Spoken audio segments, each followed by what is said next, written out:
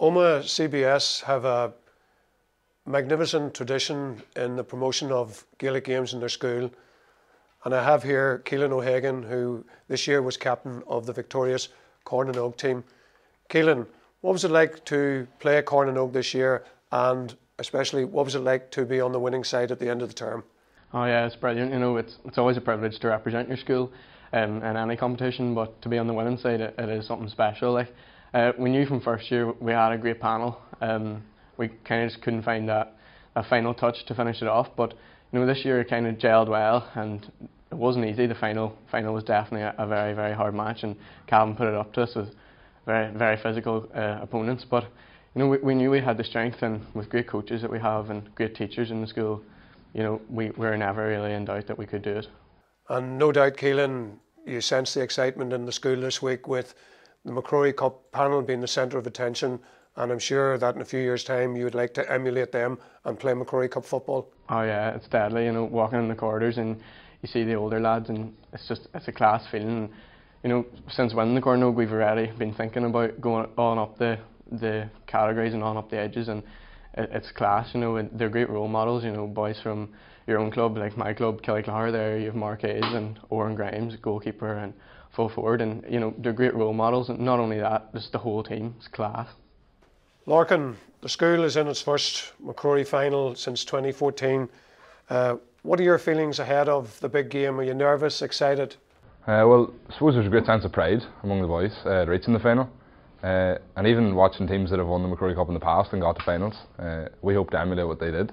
There's also a great level of nerves, but positive nerves will turn them into excitement, because we know how good a feeling it is to win the MacRory Cup, so we hope to turn them into a positive light.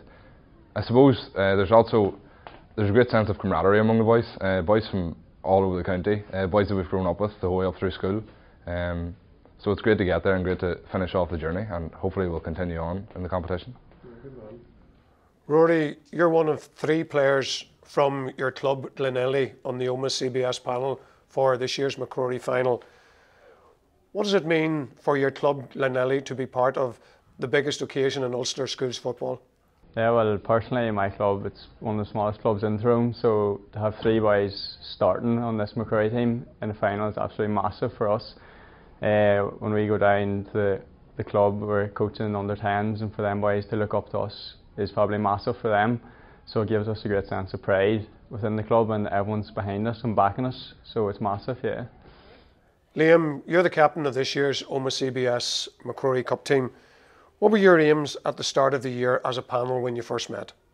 We first met in the summer before we came back from the school, and you know, you look out at the start of the year and you're just aiming to win every match.